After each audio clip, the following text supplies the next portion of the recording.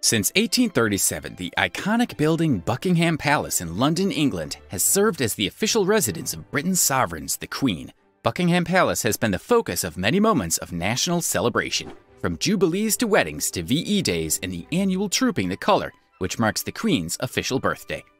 It is also a busy, working building, welcoming tens of thousands of people through its gates each year for investitures, garden parties, audiences, and other events.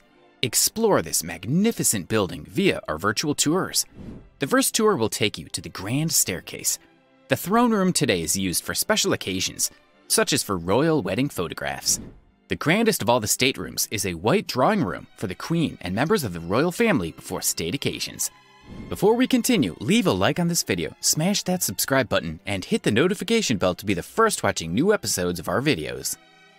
Although it's unlikely to come on the market anytime soon, the palatial residence of Great Britain's Queen Elizabeth II is generally agreed to be the world's most valuable residence, estimated by Money Magazine, among others, to be worth some $2.9 billion. Part of that price tag may be due to the palace's royal provenance, and part due to its location in London, a city whose land is among the world's most expensive. But the building isn't too shabby either.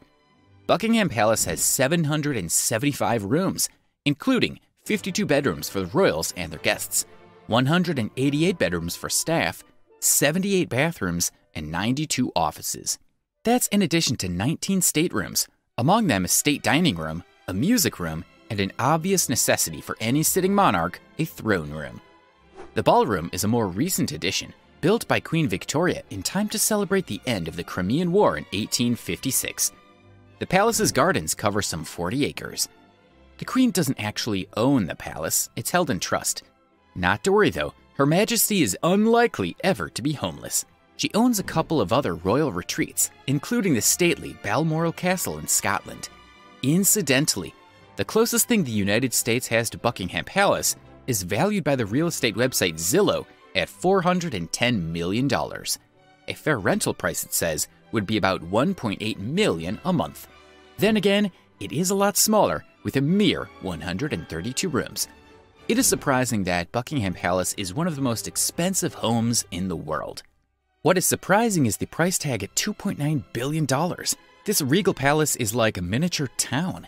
Construction began on the royal property in 1703, making this a historical landmark, as well as one of the most expensive houses in the world to live in.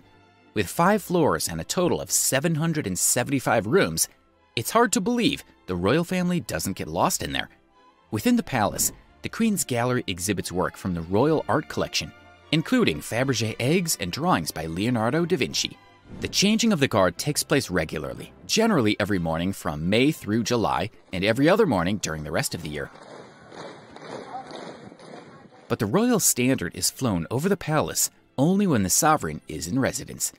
Traditionally closed to the public, the staterooms of the palace were open to tourists during August and September in the mid-1990s in order to finance repairs to Windsor Castle, which was damaged by fire in 1992. Since the mid-18th century, the royal mews, stables and coach houses with living quarters above, have been located on the palace grounds. The current buildings date from 1824 to 1825. Within the mews are the luxurious motor cars, dozens of carriages, and horses that figure prominently in royal processions and ceremonies.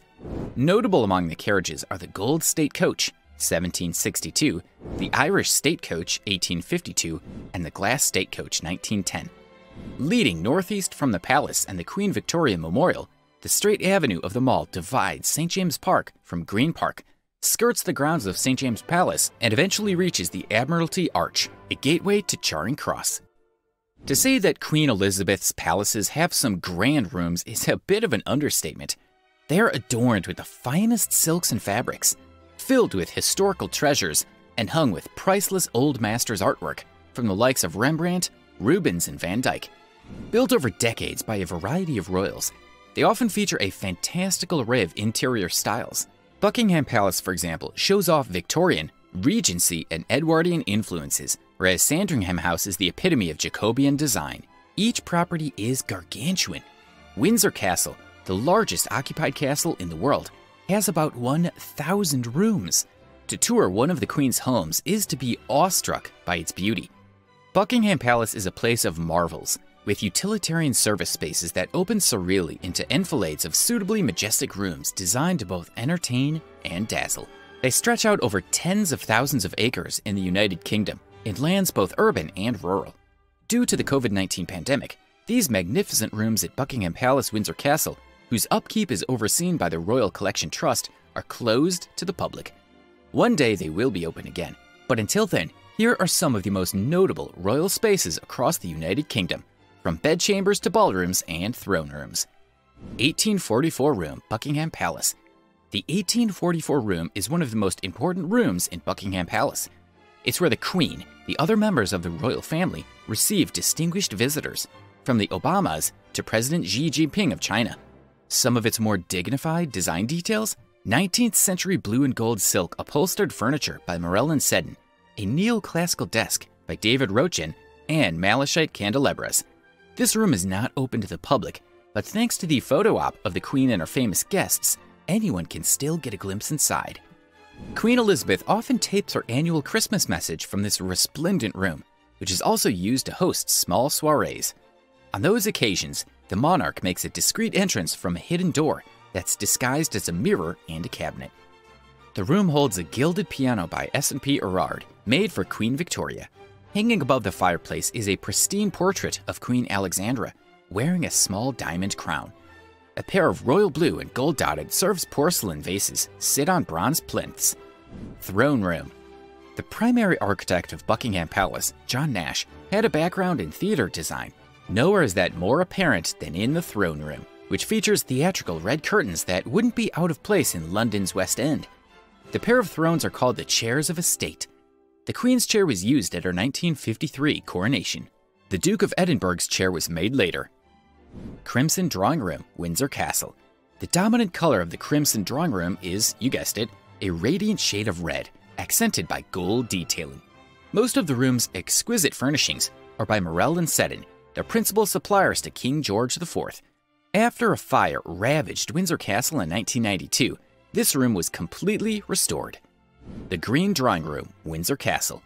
The Green Drawing Room served as the setting for the Duke and Duchess of Sussex glamorous wedding portraits in 2018. Like the Crimson Drawing Room, it includes a furniture collection by Morel and Seddon, as well as Sèvres porcelain plate that once belonged to Louis XVI of France.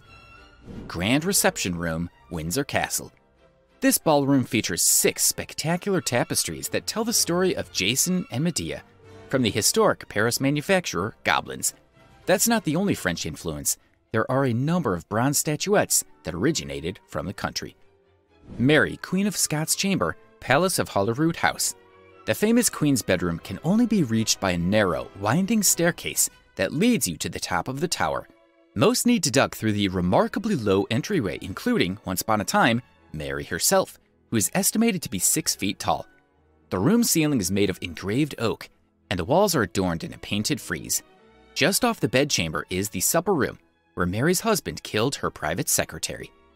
Privy Chamber, Palace of Holyrood House.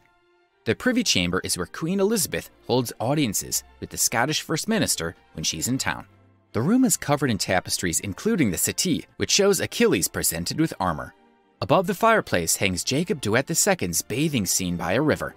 Although not every monarch was a fan, Queen Victoria covered the painting and its nude figures with a mirrored glass. It was Lord Brabourne, the son-in-law of the royal cousin, Lord Mountbatten, who suggested using the medium of television to provide the Queen's subjects a sense of her personality. By the 1960s, the times were rapidly changing, and the shy, dutiful Queen and her young family were seen as increasingly irrelevant. A TV special, Brabourne suggested, could also introduce British subjects to 21-year-old Prince Charles, ahead of his investiture as Prince of Wales. At the urging of Palace press officer William Heseltine, who was convinced that offering a humanized view of the royal family would strengthen the monarchy, Prince Philip agreed. The Queen cautiously gave her consent, while other family members were decidedly not on board. But the Mountbatten camp won the day, and filming began in 1968. Richard Crossan, the chief of the BBC documentary unit, was put in charge of shooting the royals at work and play. For months, he shot 43 hours of unscripted materials at Buckingham Palace, Windsor Castle, on the royal yacht, the royal train, and even at the Queen's beloved Balmoral Castle in Scotland. Understandably, the royal family had a difficult time adjusting to the presence of the crew in their personal space. While the documentary was meant to show the human side of the monarchy, its narration carried an official tone. The voiceover, read by English actor and broadcaster Michael Flanders, ruminated on the importance of the crown to the country in florid terms like, "Monarchy does not lie in the power it gives to the sovereign, but in the power it denies to anyone else." The finished documentary claimed to show a year in the life of the royal family. Queen Elizabeth was featured tirelessly working and making small talk with the world leaders like US President Richard Nixon. During his state visit, she asked him, "World problems are so complex, aren't they now?" To which Nixon replied, "I was thinking how really much more complex they are when we last met in 1957. Thanks for watching. Leave the comment down below and let us know what we should feature next. Don't forget to subscribe for new and upcoming episodes.